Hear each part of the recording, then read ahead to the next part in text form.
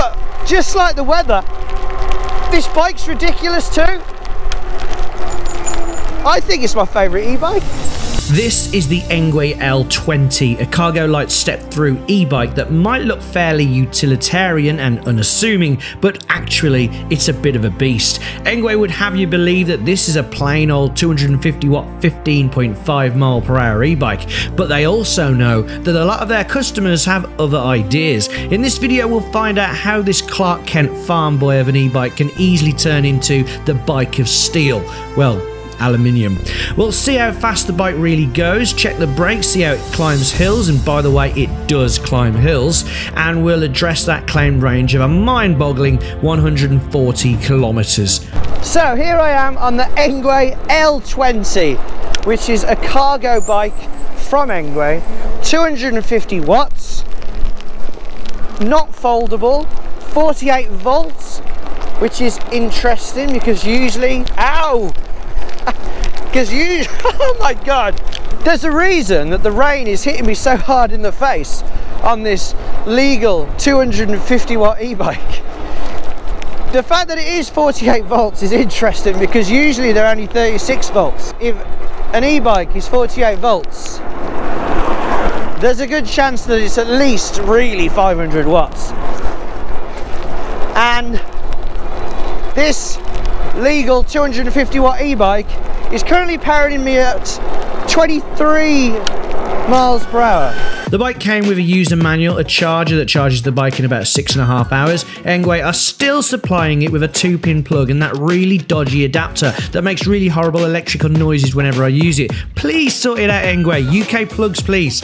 It also comes with a toolkit and some zip ties, so it's Dexter's bike. It came pretty well packed and it was simple to put together, although I did have to adjust the mechanical disc brakes. So this is pedal assist 3, which trundles me along at about 15 miles an hour. 4 takes us up to 18 miles an hour, which is a decent speed. I like that speed. What do you think? What should the legal e-bike speed, assist speed, be? Stick it at 15.5? A bit more? A bit less? Let us know in the comments. I'm happy to report that the throttle on this e-bike, more on this in a second, will allow you to access the maximum amount of power if needed, no matter what pedal assist level you're in, which is really handy to get out of tough situations. When it arrives, the bike is restricted to 15.5 miles per hour and the throttle is not working. And you can turn it on at your own risk, of course. I've taken the bike to America, so now I want to beat the lights. So a bit of throttle, I'm powering up the hill. 21, turn the throttle off, back into pedal assist 4, really handy. I've got to say, first impressions, this bike feels really, really nice. It's a step-through bike, as you might see, which means you don't have to hoik your leg over the back to get on. You can just nice and easy step through, which helps a lot of people out. Now usually, step-through bikes, they kind of look a bit not as exciting as they could. But I think this bike looks awesome. Yes, it's step through, but it's got these cool BMX handlebars. It's got the chunky 4-inch wide, 20-inch diameter fat tyres, which are awesome. If you look at it, the L20 actually looks like one of those BMX scooters. We used to call them Scootexes, only the L20 has a seat and pedals. I swear, the more you look at the bike, the more things you notice, like the alloy wheels on the Fat Chow Yang tyres that make the bike look really cool. The 13 amp hour 48 volt battery is easily removable, meaning you don't have to carry the 34 kilogram aluminium bike up to your charger if you don't want to. But never fear, you can also lock it into place with the key. In fact, it also has to be locked in for it to turn on, so no key and no power.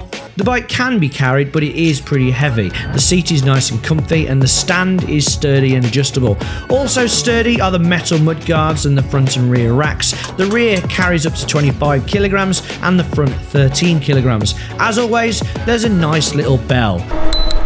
Ding ding! The hand grips feel really good. It's got those little bits that stick out. I feel nice. I can kind of resty on them. But enough of those little bits and bobs. Let's see how fast the bike can go once you've unlocked the top speed. How fast can I go? Let's see. Speed test. Go! 27. 28. Do I see 29? 29. 28. Right. To be fair, the speedo got to 30. The GPS said 29. Without all that illegal furious pedaling, the bike will happily cruise along at around 25 miles per hour, maybe more if you're lighter than me. It feels very similar to the M20. I feel like maybe it's got the same motor inside, but it's been badged up as 250, which I'm totally not against. Also, like the M20, the L20 has the clear landscape monochrome screen. It's basic, but it's much nicer than the LCD screens that were on most e-bikes just a few years ago. It has the budget-conscious Shimano Tawny 7-speed gears and mechanical rather than hydraulic disc brakes. Both of these are fine as long as they're adjusted properly. Let's see how those brakes hold up. It is worth mentioning though, if you hadn't noticed, it was pretty wet out there. 25 miles an hour. Whoa! The back end came out a bit there. Right, I stopped at that drain, but I let the brakes go to stop the back end coming out. Let's try again. 20 miles an hour. Okay. So from here to the lamppost.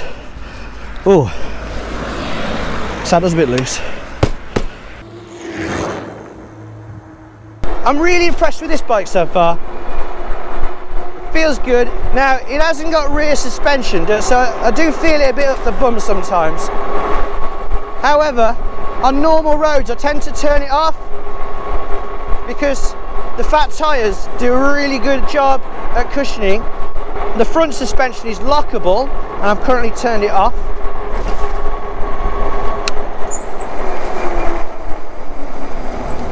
Because I do quite like a bit of stiffness to my ride, if I'm honest. Of course, if your ride becomes a little bumpier, then you can easily unlock the suspension with a little flick of the blue dial on the forks. Open it up. There we go. Doink, doink, doink. First bumps. Feels fine.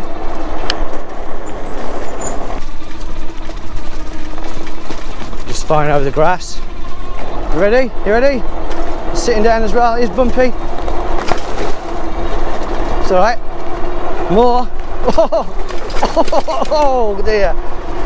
Without that rear suspension, you really do feel them at the back, but it helps a bit at the front. But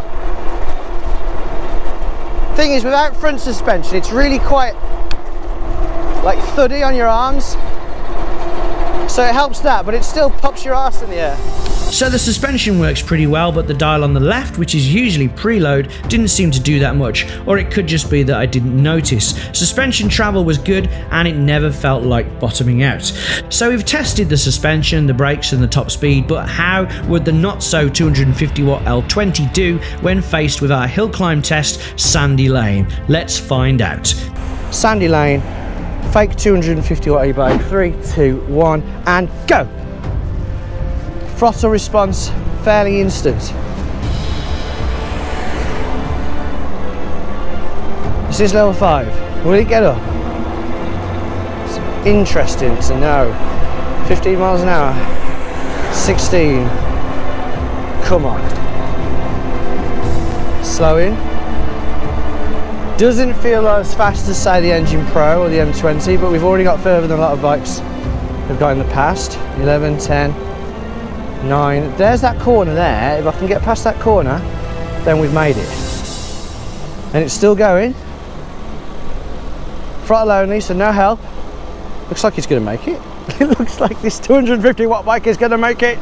That's awesome. It doesn't feel like it's going to stop. It's going faster than the e-scooters, I think. 9, 10, starting to speed up again now as it levels up a bit. 11. This is about an 11% hill. It's not the steepest, but it's pretty steep. And we're about to get to the finish point, so it's made it. 3, and no, stop. So let's see how the Engwe L20 did. Oh wow, I love this bike.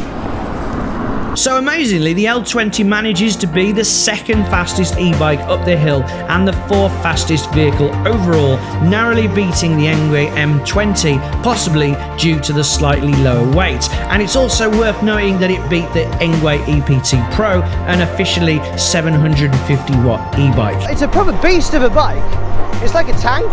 I really like it, especially in green. It comes in white as well, comes in pink. It's funny, I did ask Engwe, I said, you know that L20, it feels a bit fast. What wattage is it really? And they replied to me, they got back to me and they just said, 250. Right. Not even a wink emoji, just 250. Say no more. Because I'm going 25 miles an hour on a 250 without any effort. In America, of course.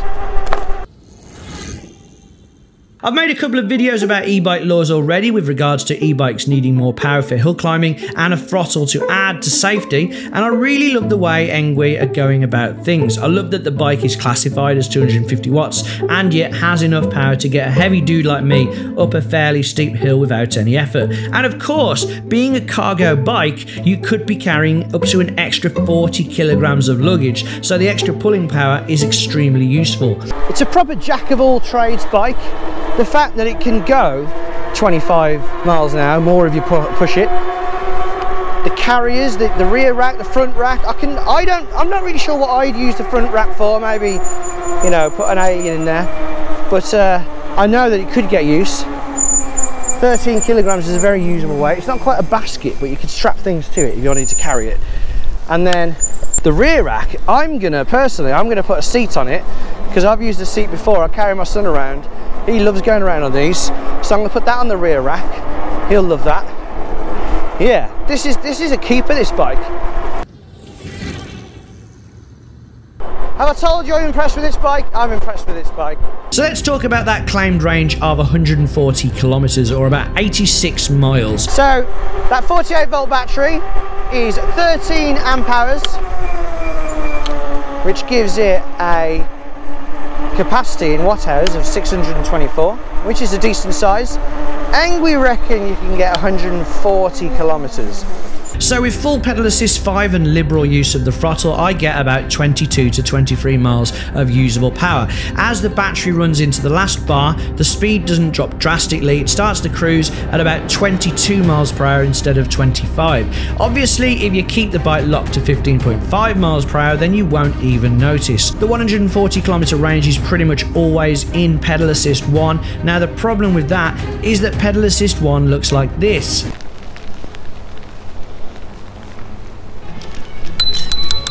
No one wants to be going that slow, so realistically, if you're willing to do most of the work, then sure, you can go 140 kilometers, but it's just not going to be very fun.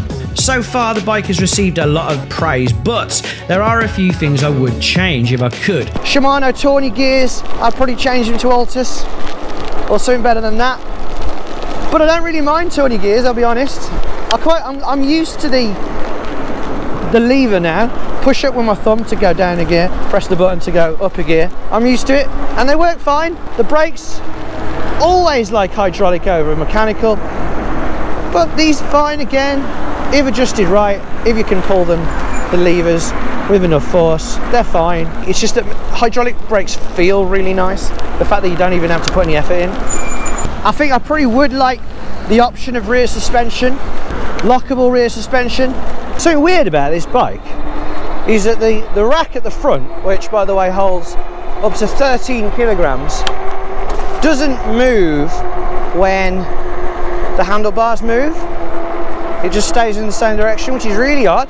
The front rack not moving doesn't only result in a weird optical illusion, but the front light is attached to the front rack, meaning that when you turn the handlebars, the light doesn't turn with them. It stays facing forward with the rack. It's not a major problem, but it means the light sort of lags behind a little since it aligns itself with the body of the bike and not the front wheel. That said, the front and rear lights have a decent strength, and as usual the backlight is also a brake light. People will have no problem seeing you at night, and you'll have no problem seeing them. One final thing I would change is the time it takes for the pedal assist to kick in.